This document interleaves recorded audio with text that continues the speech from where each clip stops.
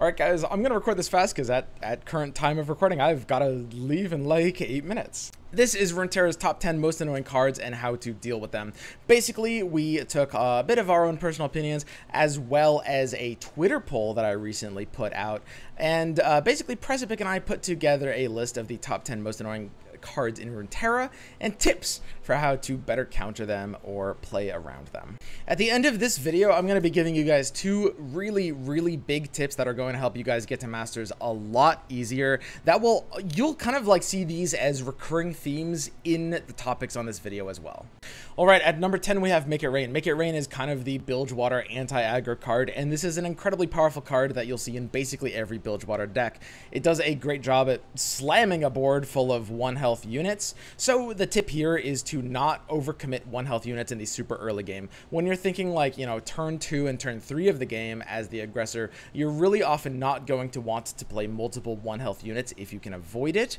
And when you get into the later rounds, it's very important to try to put a little bit of a buffer, playing multiple higher health units before playing, you know, even extended copies of 1 health units. If you're playing Demacia, you should be auto-keeping Ranger's Resolve against Bilgewater decks in general, because that happens to be a very good counter. So make Ranger's Resolve, even if the rest of your hands doesn't necessarily support it, you do need it against Bilgewater. It's just a little bit too good, because it also stops stuff like Twisted Fate, red card. Lastly, you're really going to want to be aware of the keg, because a lot of Bilgewater decks will try to combo Make It Rain with a powder keg, right, to deal 2 damage to everything instead of 1. So if you see a board where that kind of looks like it might be getting value, try to make sure you are saving a response. Save both mana as a response, as well as a way to potentially deal with the powder keg on the stack to deny the doubled up Make It Rain value. I'm going to give you guys one last tip for Make It Rain, and this is going to apply to all fast speed or burst speed spells in general, which is that, you know, the way you want to think about these kinds of cards, especially the ones that kind of deal with the board, is that they really punish you for not developing into your attacks, right? So in Runeterra, we have this idea of, you know, do I develop into my attack, which is play units or maybe some kinds of spells before my attack, make my attack a bit better at the risk of giving my opponents blockers, or do I attack right away so that they don't get to develop anything, denying myself options but denying them options too? Open attacking is a very powerful move, and a lot of people realize that if you develop into a turn, you do open yourself up to punishment by the opponent playing big slow speed stuff. But what a lot of people don't actually realize is that by open attacking, you are getting punished by fast speed stuff. That's the entire idea, right? When you are taking these aggressive open attacks, you are giving more value to this identity of like fast speed mana that controls the board. So a lot of people against Make It Rain might actually be open attacking a little bit too much. And instead, what you might want to be doing is start your turn with developing a unit that stays alive for Make It Rain. Maybe commit to developing more cards if you can, if there's nothing that's pressuring you in the matchup to open attack. Let's play into the board a little bit so the Make It Rain gets worse, because when we open attack, we are feeding these cards value. The reason for that is because it's all about which player gets to have spent more of their mana on the attack, right? If I'm denying myself my mana on my attack, but you have a fast card, you get to play your mana, and I'm at a mana disadvantage for the combat. Keep that in mind. Number 9. So this is Aurelion Sol as well as general, kind of like all the Invoke cards all at once. I would say something that we're planning is to do a more extensive like how to beat type segment, where we'll go into each episode like a different way of like, oh, how do I beat this deck, or how do I beat this card, or how do I beat this archetype, ways to play around it, ways to counter it. And honestly, we're gonna have to do a full one on Targon as well as like this Invoke package. But just to like cover the quick tips here, a really big thing, the single biggest thing with the idea of these Invoke cards is they basically all give you slow speed stuff, right? When you invoke, when you're getting like a powerful effect, it's giving you this idea, you know, all the big spells are slow, right? And there's a couple of burst speed options, but those are ones that don't impact the board themselves and instead just give you slow speed cards like Living Legends, Moon Silver, and Written in the Stars all just end up giving you slow speed cards or the mana discount. So everything off of the invokes is at slow speed, which means one of the biggest things to counter these is when you're kind of like trying to kill them before turn 10, which you have to do against the Aurelion Sol. You cannot take this champion into the late game. You are the aggressor here.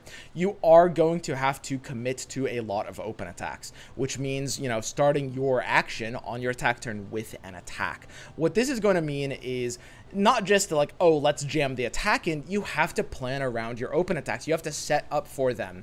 When you're on your defensive turn, every single time you need to be thinking to yourself, okay, am I open attacking next turn? Maybe yes.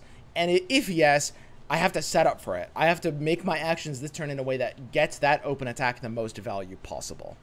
Now, a really big thing in Legends of Runeterra is just planning out your turns, right? Now, you always have to be aware that against an Aurelion Sol deck, they're going to drop Aurelion Sol on turn 10, so we do need to be planning on closing the game. Not necessarily always before 10. Sometimes you can kill them on turn 10 or 11, but certainly not after 11. You could, in specific deck archetypes, have a way to try to like deal with the Aurelion Sol, like Vile Feast Vengeance if you're playing a War Mother's Control style deck. But for the most part right now, your goal is to be trying to win earlier than turn 10. A really big thing with that is that you just have to be setting up your entire game. Your mentality starting like turn 5, turn 6 should be to set up for the kill. So think, you know, okay, I'm attacking on evens or odds. All right, I've got 3 more attacks left to kill the game. Okay, I've got 2 more attacks left to win the game. And in doing so, you're going to be able to kind of like plan ahead and leverage your tools so that you can get maximum value. Don't try to be too hasty. If you try to go too fast, you will probably run out of steam and lose. And if you try to go too slow, then their ASOL is going to come out, it's going to flip, and that's going to be a really big issue. So just make sure you are under like exactly understand what your clock is, what the turn you have to kill them is. Don't try to kill them really before that turn. I mean, you can apply pressure. Pressure is great, but don't overcommit on everything to kill them before that turn. And like, you just have to plan around a specific timing and you'll do a lot better. Lastly, with all these invoke cards, you just really want to be aware of, you know, what to play around and what the pool is, right? So especially depending on, you know, which of these cards are going to be invoking, you're going to want to make sure you play around different options. For example, Spacey Sketcher, the 1 mana card, will only invoke cards on this pool here. These 8 cards is what it's going to see. And you want to be watching to see what the Spacey Sketcher plays. If they play Spacey Sketcher kind of early and then they don't play, you know, any of the cards that it could have given them for a couple of turns, you want to be really wary of cards like Crescent Strike and even sometimes cards like Equinox, depending on the deck that you're playing. Think about what their card could be and make sure you play around it a little bit. Sometimes predicting that they grab the Crescent Strike will make the difference between playing around with this double stun or not, which can absolutely be game deciding.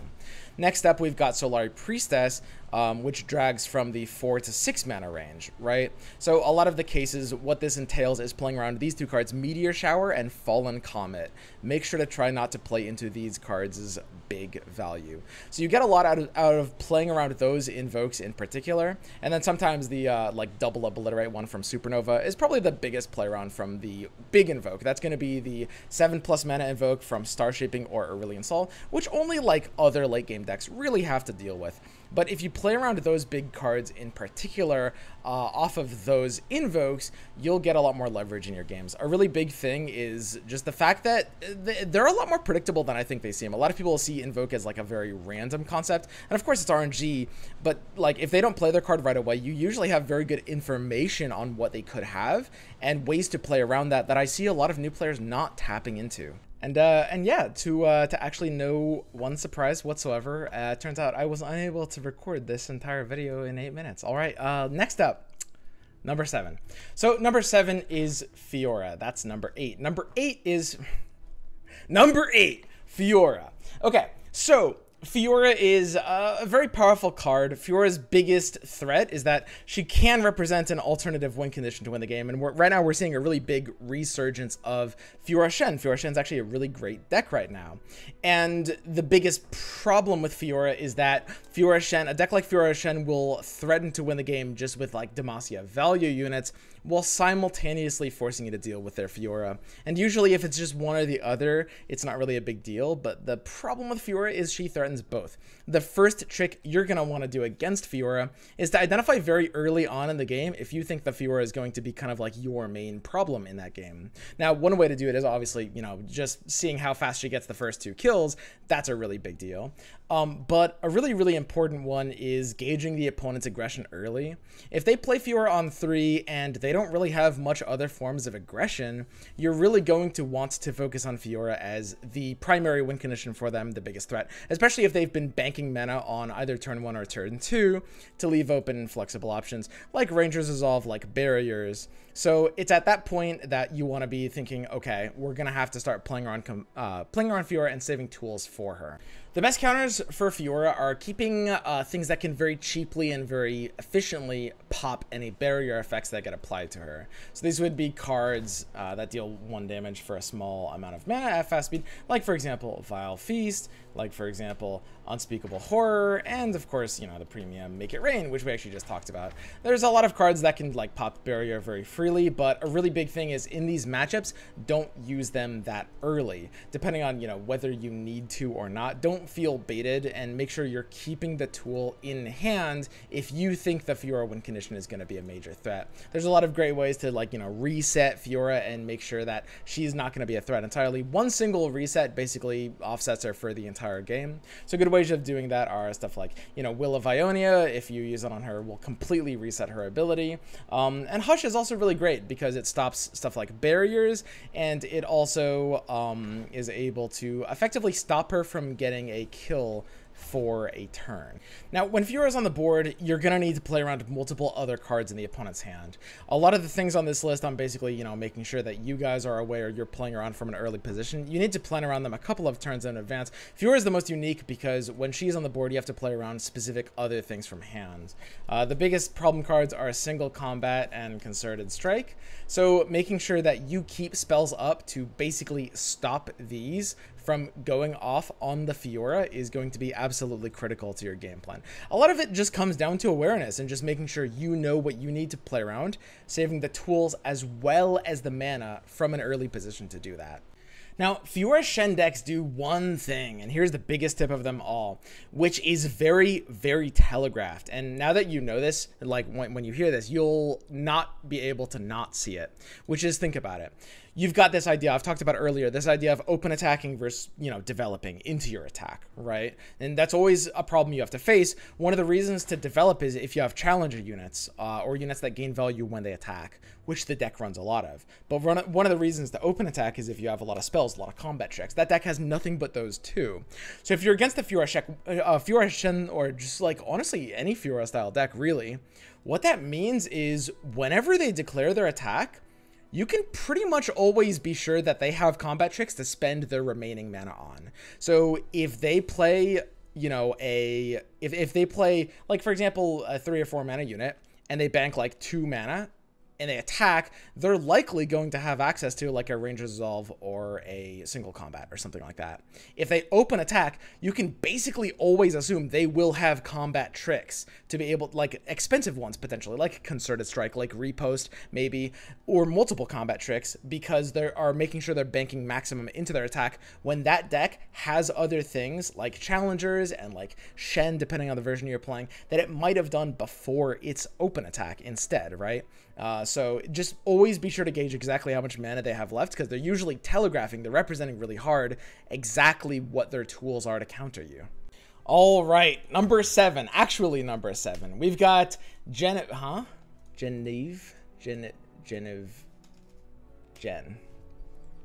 it. We've got Genevieve Elmhart. All right.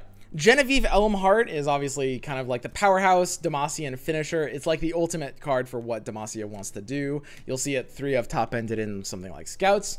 And this card is a really massive threat. So what are the ways we're going to deal with this? Because this is how you really just lose the Scouts, right? Well, the first step is to try to keep their board narrow. When you're against Demacia, Demacia is all about these wide board buffs, right? They want to just maintain board presence. They are pure mid-range, right? So what that means is, you know, you've got stuff like Vanguard Bannerman, stuff like Genevieve Elmhart, stuff like Ranger's Resolve, right? So many things scale with the amount of units you have on the board and just try to like maintain having a lot of units on the board. So when you're against Demacia, not even just for the sake of Genevieve, but this also really help against Genevieve, try to keep their board as narrow as possible. Make some plays that you slightly might not make otherwise to just like reduce their unit count. Nothing like too crazy, but just like, you know, I'll often be taking a very aggressive stuff like thermo beams, for example, against Demacia, just to make sure they don't get any additional value out of these cards, right? Keep their board narrow. Now, the single biggest thing about Genevieve specifically is as long as you have an answer in your hand to shut down her attack, you're actually often going to be able to at least survive that turn and potentially recover the board, right? Depending on, obviously, the game might look in a lot of different ways by that point in time. But what this means is you really have to keep your tools in mind. Do not waste tools. I see so many people misplaying this matchup because they had a way to have stopped Genevieve later on in hand. I'm sorry, my dog is playing with a toy right now. They had a way to stop Genevieve earlier in their hand that they kind of wasted or didn't really use for full value. And because of that, they end up having no way to stop Genevieve when she actually gets played, right? Really good examples. Okay, I can't stop her from playing. Really good examples of this are stuff like Arachnoid Sentry, Iceveil Archer. I'm going to go ahead and show these Arachnoid Sentry, right? Placed on an enemy, or Iceveil Archer. The ability to just like stop an entire attack because she has the scout challenges, so she has her own really strong double challenger attack that you need to stop. And a really common one is Spacey Sketcher, because Spacey Sketcher, as we mentioned before, has the ability to pull Crescent Strike, which I guess I can only show from here. Crescent Strike, right? So what I see a lot of people do against Demacia, probably mistakenly so, is that they'll play Spacey Sketcher a little too early and maybe get baited into picking something other than Crescent Strike. Crescent Strike is just so perfect against Demacia and against Genevieve in general. It really shuts down so much of their game plan. But I see a lot of people like play their Spacey Sketcher super early. Spacey Sketcher is absolutely not meant to be it's not meant to be a tempo card Spacey. It's not meant to be a tempo card at all. It's meant to be more of like a mulligan card. You can play it turn 1 if you need a blocker, but you shouldn't really be playing this too aggressively otherwise. You really want to get more information before you make the decision off of this, right? And there might be some weird matchups where against Demacia, you know, maybe you'll favor from Spacey Sketcher pulling you know, the Serpent. The Serpent's good against Demacia, right? Don't get me wrong. Remember what I said. You counter Demacia by keeping their units off their board. Serpent does that. But, you know, you can't really pick the Serpent unless you have an answer to Genevieve later, right? So look at your hand. If you've got a way to deal with Genevieve, then yeah, you can Spacey Sketcher into Serpent and keep their board low. That kind of thing is perfectly fine. But save an answer for Genevieve. Concussive Palm. I can't possibly have spelled that one wrong. I still have the filter on. Concussive Palm is a very common answer to Genevieve, right? Anything that stuns, anything that can, even like Thermo Beam is all right. You can use this a bit aggressively sometimes. It really depends on your hand, but just like whatever you need to do to maintain, even if it's not a great answer, if it just stops her from going super crazy, it's going to do a lot against the Genevieve turn, right? Sunburst can be all right as well. All right, next up, we've got Riptide Rex. This is number 6. Riptide Rex. So Riptide Rex is a super scary finisher to games. Bilgewater is a great region right now, and pretty much, you know, half the Bilgewater decks in the game are going to be finishing with this bad boy. You just slap this baby on the board on turn 8. They always have it. I've never once seen a Bilgewater player not have Riptide Rex on turn 8. Don't think it's ever happened. And you know, you obviously usually following it up with Warning Shot so that you can just trigger it immediately without really having to deal with the condition.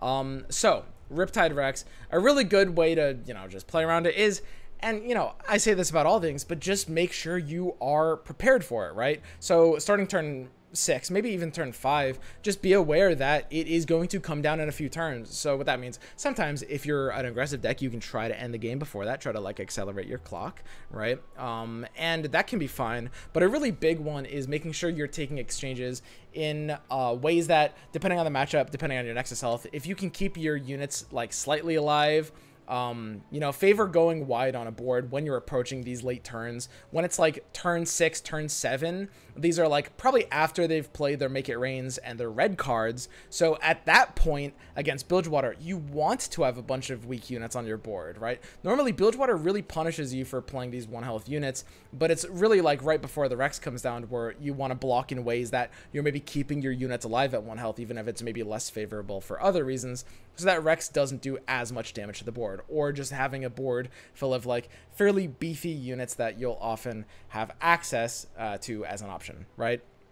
So a really big one versus Riptide Rexes, and you'll see this again on this list in every known category, which is, you know, always plan about whether you're going to open attack or develop into your attack turn, right? If you're attacking on turn 8 or 9, think about whether you need to develop, right? Always assume, okay, if I play a card before my attack, my opponent will probably play Rex. Am I okay with that? If not, I might just have to attack, right? And it might feel a little bit bad, but there might not be another choice. Now, I'm going to add one final caveat to this, which is always, always first, before you do that, ask yourself, can I beat a Riptide Rex hand even if I play around it, right? Even if I open attack and I play around the Rex, let's assume I'm not killing him. If he then plays Rex after my attack, am I still screwed?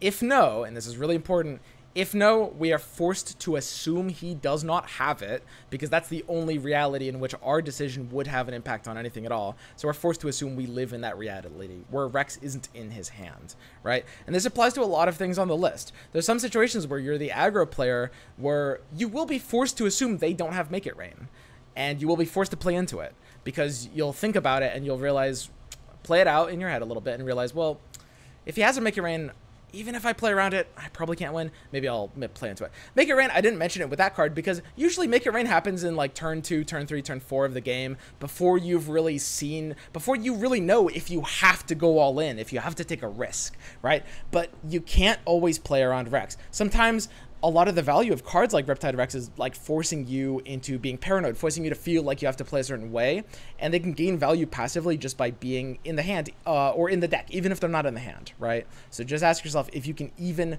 beat it by playing around it, and if not, you have to assume they don't have it. Number 5, we've got the Infinite Mind Splitter. The Infinite Mind Splitter is a super powerful card, ran in all versions of like Targon ramp, like Kuvira's Asol Targon style deck. Actually plays Mind Splitter really a ton, and that deck you're probably going to see a bit on ladder because he won a tournament with it pretty recently. And they specifically, it is basically a Mind Splitter control deck, right?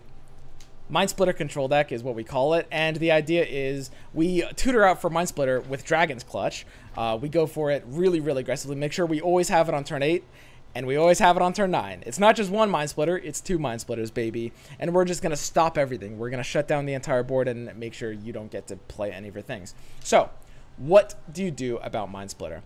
Well, the single biggest thing about Mind Splitter is just making sure that you aren't getting too baited into taking open attacks that aren't amazing for you. Here's what happens. Usually, if you're a tempo deck, or not even necessarily an aggressive deck, but if you're the deck who kind of has to win faster than Targon, which is most decks, because most decks have to win faster than Targon because of Asol, a lot of people feel like they, you know, they are good to open attack on turn 8, right?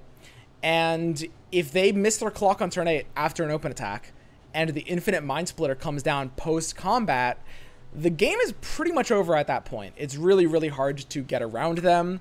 You did an open attack that often denied and locked out so much of your mana. You got to think about open attacking like that. You're locking out both players' mana, right? That's not necessarily what you always want to be doing. Sometimes, depending on your opponent's deck and their options, you need to spend your mana so that you're not locking out theirs. Because what a lot of decks like that will do is, if they're under threat of dying, they'll Star Shaping to survive that turn, and then they'll Mind Splitter on 9, and then you won't get your attack on 10 anyway. Or they'll let the attack happen, and then Mind Splitter, knowing that they can just Star Shaping on 9, and it's the same thing, right? So here's what you're going to want to do. You're going to want to develop, right?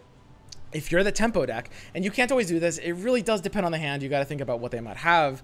But Mind Splitter gains so much value off of people feeling like, oh god, I got to open attack, right? So if you have a couple of plays to make, if you play like 2 or 3 medium or small size units, because this is going to be turn 8. You're going to have, you know, your last attack. You're going to have a bunch of options in hand. Sometimes Mind Splitter isn't really doing much, because what it represents as a card is just one unit in a big body that doesn't affect the board on that turn, which is terrible. If you can threaten them that turn, right? You can make it really difficult for them to play Mind Splitter, and in doing so, sometimes just win out on games that, you know, your opponent didn't have the ability to stay alive if you just played your cards.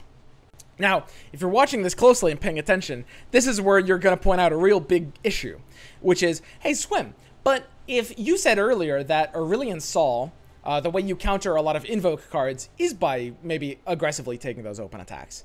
And therein lies the rub. So you're going to have to really think about how many invoke cards has he played? What am I scared of him? What does he have the mana for left? Because sometimes maybe you play one card on turn 8, and then they play something cheap, like Solari Priestess, right? And then you're thinking, ooh, do I develop further? Maybe I should just attack now. Think about what they could have, right? Think about how many cards has he invoked all games, right? Am I going to get punished by, you know, some of the big invoke punishing cards? Or can I just safely develop wide in a way that will get around Mind Splitter, right? So it always comes down exactly to what you are most worried about and what's more likely to be coming from their hand.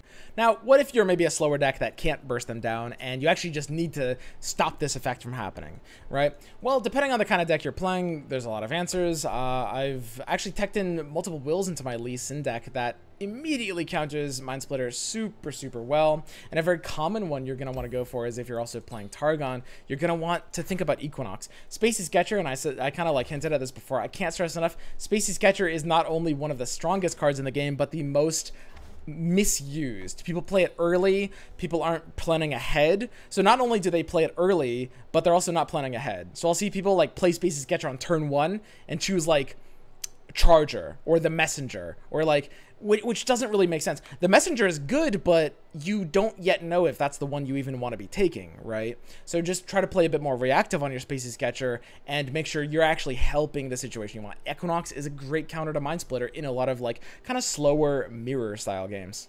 Lastly, it's going to feel kind of bad, but there's going to be a lot of situations where you are going to be, you know, really late into the game. Oops. Forgetting this tag. You're going to be late into the game. Your board's going to be full. Mind Splitter's kind of already come down, already stunned 2 of your units, and you're going to have to override your stunned units to play more units. And that's going to feel bad, but whenever you're faced with the opportunity to do that, you should pretty much always do it. You do need to have, like, if you want to close out the game, you're going to need all your units for the attack. Every attack counts. You can't just have, like, units that are being fat-kitted on the bench, on the sidelines, when you want to be attacking. So you got to override them yourself, kill them so that you can actually get the attack you need. Also, a bit of a pro tip: if you do have silences, if you have something like Hush, well, you can't hush the Mind Splitter, right? But you might be able to hush your stunned units just to allow yourself to open attack or block or something. There is a chance of that being able to be the thing that makes a difference and closes out the game. Okay, next up we got Leona. I'm realizing now that this video that I was intending to be like fairly quick is actually going on for a really long while. I apologize for that. I'm trying to be kind of like thorough with these tips and like how to actually play around them. Honestly, like I couldn't really keep this kind of video short because like in order to really help you guys, I actually need to go a bit in depth about, you know, how to really be thinking about these and ways to approach it. Anyway, number 4, we've got Leona. So Leona is a very powerful card. You'll see her in a ton of Targon decks. And honestly, to talk about her, I need to break her into a couple of different parts. So part 1 is like how to play around Leona when Leona's not on the board. Well, if she's not on the board, you should kind of expect her to come down. So if you're trying to play the aggressor against Targon, you're going to want to be considering taking some open attacks on turn, you know, 4, 5, or 6, just depending on if you have a good attack, right? Don't take an open attack if, you know, you're not made, but if your attack's already sweet and you don't want to give yourself a chance of ruining it, just go for it. Don't give them an opportunity to play Leona and stun while developing a blocker in one action. It's just not worth it. Because that's the number 1 thing you have to consider whenever you're thinking about developing versus open attacking. Because, you know, I can talk all day about playing around things. You know, you always want to be thinking, oh, am I more worried about their slow speed things or their fast speed things, right?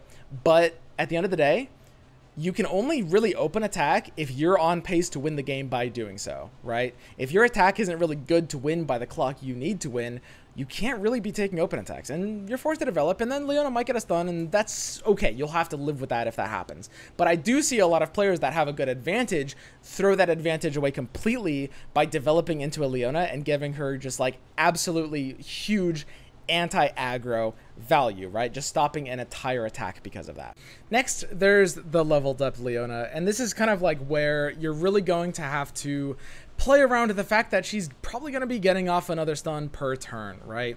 And usually when this happens, you don't really have the ability to close out the game by open attacking. Sometimes you can, and you just hope that they don't have, you know, star shaping. And at that point, you know, maybe that's the only thing you can do. But in a lot of cases, what I like doing on these turns, and this depends a little bit on how they play, is I like developing into them with like multiple units while saving a big unit to play later in hand. The biggest thing about Leona is that she stuns the strongest enemy, right? So depending on your hand state, sometimes you don't need to open attack. Sometimes if you have like a big thing to play that will make your attack a lot bigger, but you can play a small thing first to bait out either the Leona from hand or the leveled Leona stun daybreak trigger, you really should be doing that. So that's my tip about Leona, whether you're thinking they might have her in hand or whether you're worried about Leona stunning from the board, which is this idea of, okay, you often will have to open attack, but if you have a really great development to add to your attack, to like, for example, like a pretty big unit, these are usually going to be in the turns, kind of like 6, 7, 8 mana turns, right? A really big unit to make your attack do a lot more and actually punch for more value. Like, I don't know, Screeching Dragon, just like anything that you might have, or Genevieve or something like, there's a lot of games where you might actually do something with Rex in this, which is a little bit funny. But if you waste an action playing something small first, usually a small unit, and then if they don't really get a good stun, then you play the big thing afterward and they're kind of screwed off of that, right? The way that her stun works is that it goes by strongest, which is calculated by highest power, and then highest health, and then highest cost. Okay, this is Deny. Number 3 is Deny, everyone's favorite card. Deny has actually been a card that's been around for a while. I don't think it's, you know, it's a fairly overrated card in terms of its power level. It is a good card. It's a card that's plenty competitive, and depending on the, we're actually seeing Lee Sin pretty much auto include 3 denies, right? Because that's like an all-in deck that really needs to be built around that many denies. For the most part, Ione decks that run deny, most Ione decks don't even run deny. Some of them run like 1 deny, and it's something that you can play around in a pretty specific way. Now, mostly Deny should only be on your mind when you're playing against like Karma or Lee Sin, but in those cases, Deny should definitely be on your mind. You're gonna have to think about it from an earlier turn. Sometimes there's some spells, like for example, Decimate, Relentless Pursuit, that you might end up playing a little bit earlier than you normally would, just because you have a unique situation to play it when they don't have mana for Deny, right? It costs 4 mana, so you really want to be abusing this from early turns, right? Make sure that anything in your hand that's maybe an expensive deniable spell, not even expensive, could be something like Noxian Fervor, could be anything, right? Any sort of like spell that you don't want to let them deny, think about using it when they don't have mana to deny, because when you think about it like this, you know, they're only going to have, they can deny a lot of cards anytime between turn 4 and turn 8, but there's a lot of cards that you actually don't mind playing a little earlier, and it's kind of impossible for them to keep up 4 mana all the way from turn 4 to turn 8, right? So you can often sneak in a window. If you're thinking about it proactively, you're thinking ahead, you're like, I might not get another opportunity to play this under deny mana. I would normally play this other thing, but let's play this under deny mana while I can. And as always, yeah, just give them opportunities to spend mana. Give them opportunities to tap under mana. Deny is not necessarily often used in combat, although it sometimes is. Perfectly plenty of the time is, and it should be thought of because it's a fast way to use your mana for value. In many cases, it ends up being another example of a card that ends up punishing open attacking. So, you know, developing into them, giving them an opportunity to maybe tap under deny, or maybe punishing them for having a hand that has deny. Maybe they don't have as much likelihood towards having ways of actually proactively playing mana when you're developing into them. Maybe they have less options for units to block or spells to actually proactively do anything. Don't be too hasty to open attack if you're worried about, you know, these kinds of decks. All right, next up, Deny's big brother, Hush. So Hush is a card it's a little bit tricky to list on this list just because there's not a ton we can do about it, but there are a few things, and it is a card that a lot of people find annoying, so we did have to list it here. So how do we beat Hush? Well, there's a lot of strategies that don't have amazing options against it, but there's still usually little things you can do to help a lot, right? A really big thing about Hush is that it is the kind of like ultimate flexible card, right? This is the thing about Hush that makes it so powerful. I think so, you know, if you're watching this video, hopefully you're really thinking about mana and this idea of being mana efficient and this idea of fast cards versus slow cards. This is why in Legends of Runeterra, like fast plus speed spells are so expensive compared to other games, because they have the innate ability to lock the opponent out of their mana for that turn, which is crazy. Other card games don't have that because the combat system in other card games is different. When I open attack with a fast or a burst option and my opponent doesn't have one, then I locked out their mana for that entire turn. They still have the mana, but they don't get it for that attack, which is huge. That's absolutely gigantic. When the opponent has to open attack with their action because they're afraid of my slow speed option, I just turn around and, you know, play my fast speed option and force them to feel bad because I just locked away their entire mana for that round. This is why Hush is so good, because it's kind of the ultimate flexible card. Because combat, the flow of actions in Runeterra is all about getting more mana than the other guy, right? You want to be safe. If the opponent open attacks and you've got like 9 mana, they're locking it all away. But Hush is a nice flexible card because it gets to choose how much mana it is, right? Even if your secondary Hushes aren't great, they have the ability to allow me to use, at least for some value, my 6 mana or my 9 mana on the open attack, right? So the biggest way to deal with Hush is to take those developments. Now, you're not going to brick it entirely, but usually if your board is pretty hushable, especially if they're thinking about multiple units, and you're developing, if you're playing units, making sure you're making your attack step bigger, they will have to represent the Hush. You know, there'll be a point where they'll pass back to you and you'll be like, okay, they probably have Hush.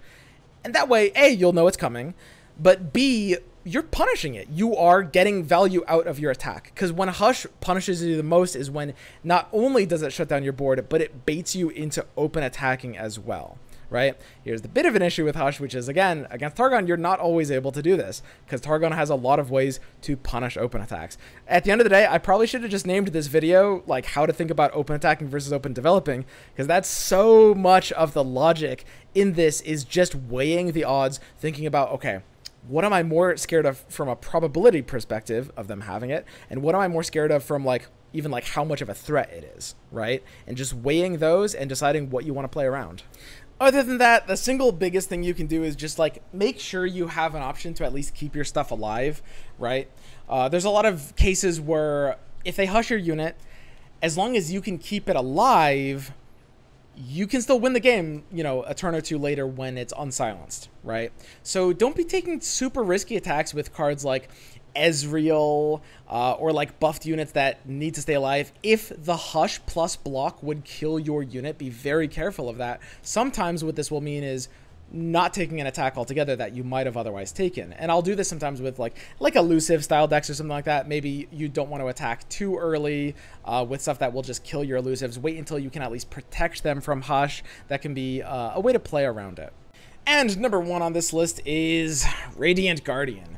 Radiant Guardian is a Demacian powerhouse. You're seeing it in basically every form of like mid-range or even like a ton of like basically control decks. You might even call many of them that are just super slow playing. And what they'll do is they'll just drop this on turn 5. And because it is so insanely efficient at dealing with aggressive strategies, a lot of aggro decks will just fold on the spot to this. And that can be really, really nasty.